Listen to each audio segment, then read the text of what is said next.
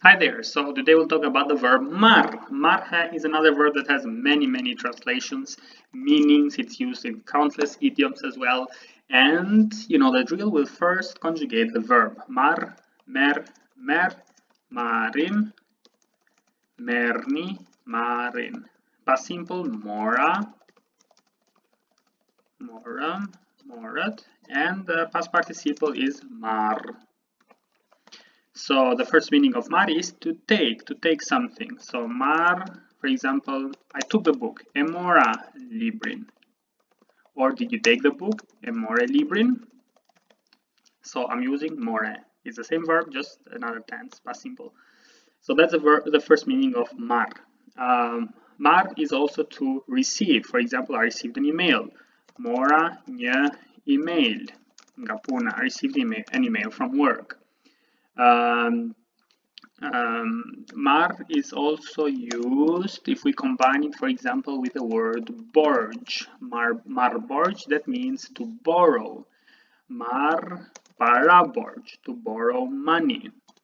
Yamora borj, that means I borrowed it from him or her. Yeah, that means it from him or her. Yamora borj, I borrowed it. Marr is used with the word vesh. Vesh means ear, so to take an ear, this means kuptoi, to understand. Kuptoi, also to find out. So did you find out about aemore vesh something? Or in the meaning of to understand, nuk marr vesh, I don't understand you. Maybe because the connection is bad or something like that. So nuk marr vesh. Marr me chira, to take with rent, that means to rent something. So marr, what can you take? What can you rent? Marr një makin me chira, shtëpi, dhom, etc. Marr një dhom me chira. We learned marr borj earlier, to borrow. You can also say marr hua. Hua and borj mean the same thing. So marr para hua or marr para borj. The question saemore, literally, how much did you take it? So how much was it? Or yes, how much was it? Saemore, emora, nichin, lek. I got it for 100 lek. Saemore. Kuemore. So where did you get it, or where did you take it? Where did you buy it? Kuemore, emora neduchan. So marr as well.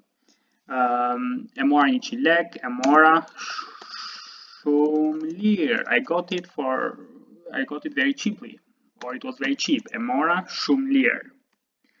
Or epaske marr lir. Oh, you got it for so cheaply, or so cheap, or it is so cheap. Epaske marr lir. Marr is used with the word marr provimin, and it means kaloi provimin. That means to what's the word in English? Help me to pass an exam. So marr provimin. Emore provimin. Did you pass the exam? Emore, literally, did you take the exam? So marr provimin. Other meanings of marr, there is a very famous idiom. So emori lumi, the river took it or him or her. Emori lumi, that can have many meanings, but one of the most used one is emori lumi. He's now like over. He's in so many problems. He got a huge problem. Emori lumi, like he's now in big issues or big problems. What else? We said marr provimin, that's to pass the exam. Marr pushimet, that means to take the holidays, to take the days off. Marr pushimet. Marr lejen e zakonshme, that means those are the paid holidays from work. The paid vacations. That's leja e zakonshme. Marr lejen e zakonshme. Lejen e zakonshme. What else with marr?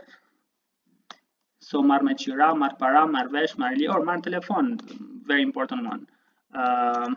to take someone on the phone, that means to call someone.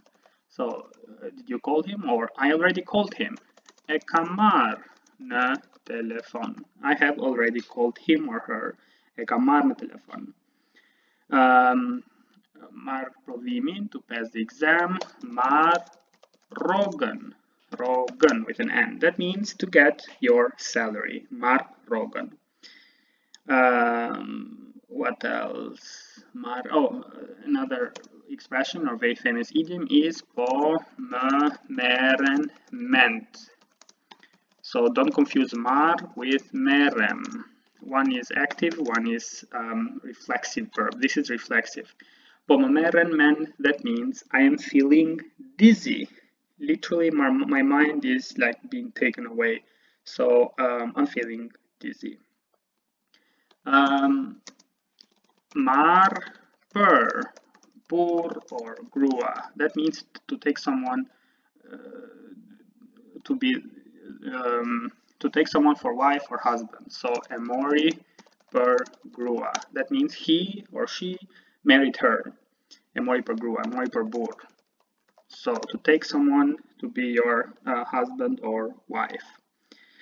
Okay, I guess these are the most common usages of marr. If you know any other ones, then you are free to leave a comment below. I hope you enjoyed it. Don't forget to like and subscribe this video.